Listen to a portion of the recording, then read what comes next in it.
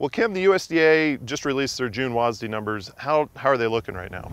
Well, those numbers came in higher than the trade expected. The trade was expecting a 2% reduction in soft red winter, hard red winter wheat, white wheats, and the USDA came out with a 2% above. In other words, a 4% spread there. Looking at those numbers, you look at U.S. Wheat production estimated to be at 2,060 million bushels compared to 2.21 billion last year. Hard red winter wheat at 777 million compared to 1.02 billion last year. Soft red winter wheat coming in at 434 million bushels compared to 238 billion bushels last year. Okay, and what does the world wheat production look like? Well, the world wheat production, where U.S. is less than last year, the world production is expected to be higher.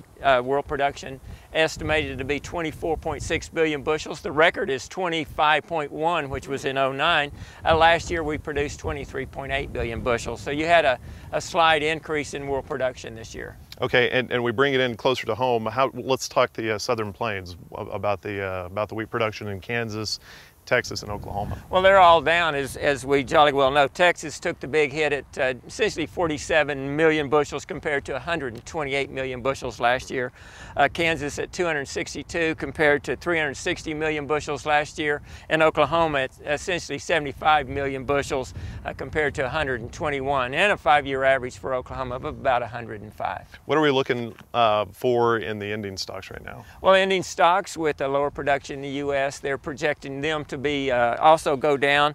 For wheat, the U.S. down to 687 million, down from 809 this year. Last month, that estimate was 702. If you look at world ending stocks, expected to increase. Last year it's 6.7 billion. It's expected to increase to 6.9. The estimate last month was 6.8. I think it's significant that with higher world ending stocks or higher world wheat stocks, they're projecting U.S. wheat stocks to decline, and they didn't change exports. And I'm concerned about that because we know Russia's already eating into our export demand in North Africa and the Middle Eastern countries. So how are the markets handling these latest reports? Well, what you see on the markets, you know, they expected higher corn prices, lower wheat prices, et cetera, et cetera. The markets are, I mean, they're just all over the board today. You know, they opened up, wheat opened up lower, then it went higher, then it was just even.